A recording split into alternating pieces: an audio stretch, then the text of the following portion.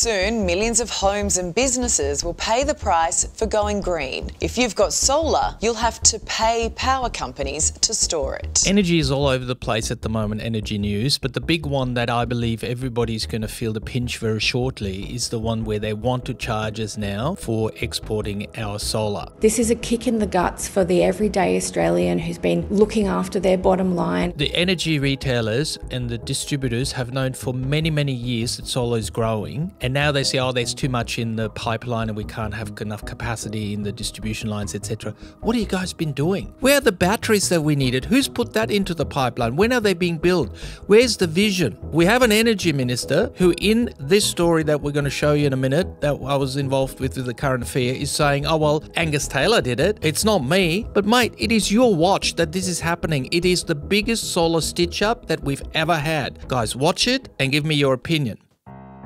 Free EV charging. Come on, guys. Stay for a couple of hours. Are you for real? Is it for free? Yes, it's for free, mate. Please stay a couple of hours. I'll make you a cup of tea. Just hang around. Okay, top me up. Markus is on a mission. Just take the lead. Use anything, okay? To give away his power. I'll get it back about 6, 7 o'clock, all right? Okay, thank you, Markus. Before he's charged for it. You probably can't stop looking at that thing. It's like a taxi meter. It's sucking money. Markus calls it It's the great solar stitch-up. that leads all the way to the halls of power in Canberra.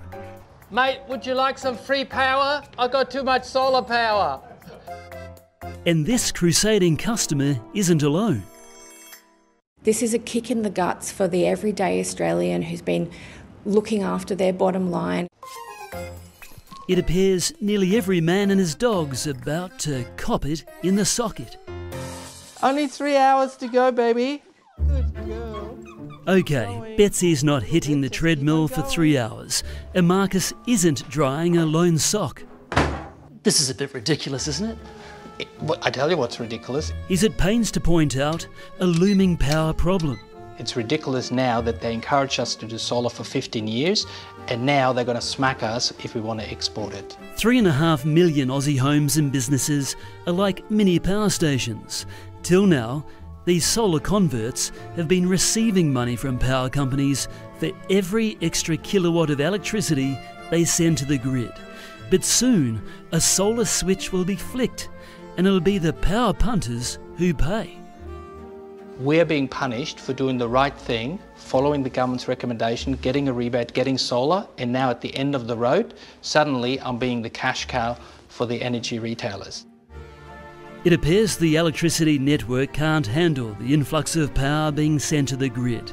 The network needs upgrading, and solar consumers will foot the bill.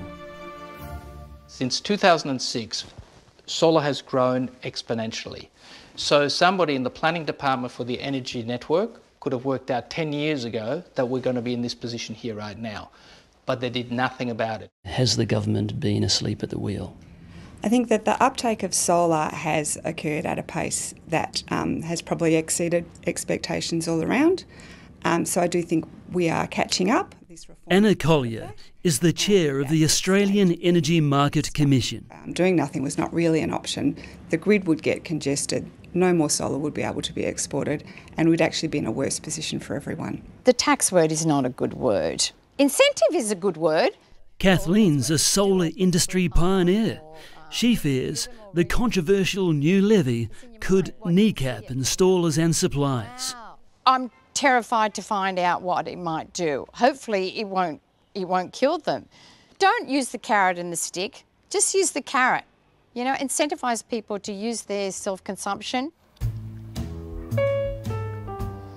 Customers can avoid the new charges by exporting their solar during peak times, or fork out thousands of dollars for batteries to store their power. I don't need it because I got the solar there.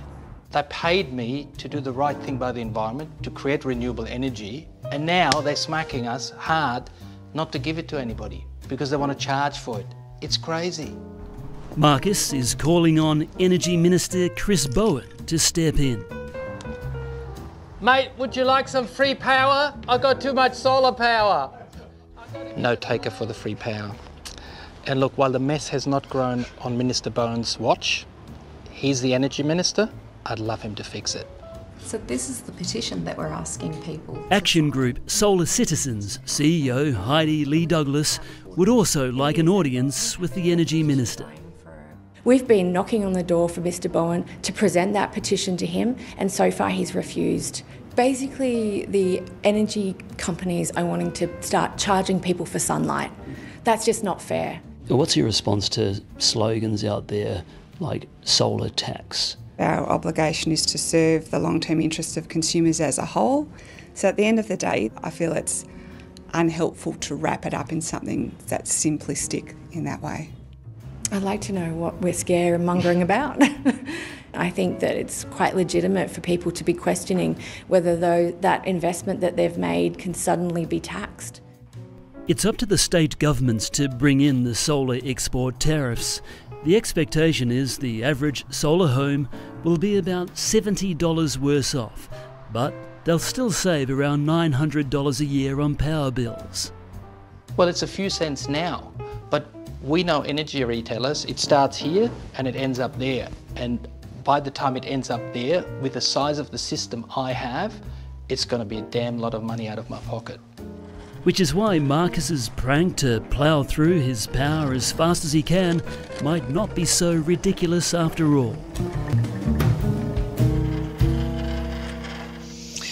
It doesn't exactly inspire people to join the renewable future, does it? And we reached out to the Energy Minister, who said the new rules were ticked off by the previous government. You can see the comment by the Energy Minister is, "It's not my fault." Well, do something about it. This is the biggest rip-off of people who invested generally in solar. And trust me, when it starts now only with 1.5 cent that they charge you for export per kilowatt hour, who knows that it's going to end up there? That renewable energy is very valuable. We need it. We need to create the capacity to store it so that it is useful in the evening. And the people who are in charge should pull their finger out and get on with it and actually create the infrastructure that we need to handle the renewables. It's just talk. I'm so sick of it. Now, in regards to the solar, of course, we can store it in batteries. There's obviously now time for battery rebate to come through. And don't stuff it up like the New South Wales government, where announce it for November now, so nobody buys batteries anymore. I mean, the road to hell is paved with good intentions. Duh, how many times have we stuffed the rebate up and the New South Wales government has done it again? Now, what can you do about it? Write to your local member, state and federal, and tell them that as a local business, this sun tax is very unfair. People invested into solar with an honest opinion that they were benefiting their financial pocket and the environment, and they weren't going to be a cash cow for these energy regulators. So we can't just sit there and cop this. Write to the Energy Minister as a local company that employs local people, how it affects you, how it has the risk. Write to Minister Bowen and say this is very unfair. Yes, it was done under the previous government, but he has the power to push the energy regulators now to review this, to push them to put more batteries into it. And also there are opportunities to put that power into hot water tanks, to put it into batteries. So that technology needs some support. So we absorb more solar in the middle of the day, make it overall a more flexible grid, and do not just go with whack over the head taxes like this bloody sun tax. Do something about it. It's your business. Now, if you guys are more interested in renewable infra, solar, heat pumps, batteries, subscribe to our channel, Your Energy Answers. We're going to keep this government honest when it comes to renewables. Please support the channel by liking the video, hit that subscribe button and ring the bell, and check out all our other videos. Want more energy answered?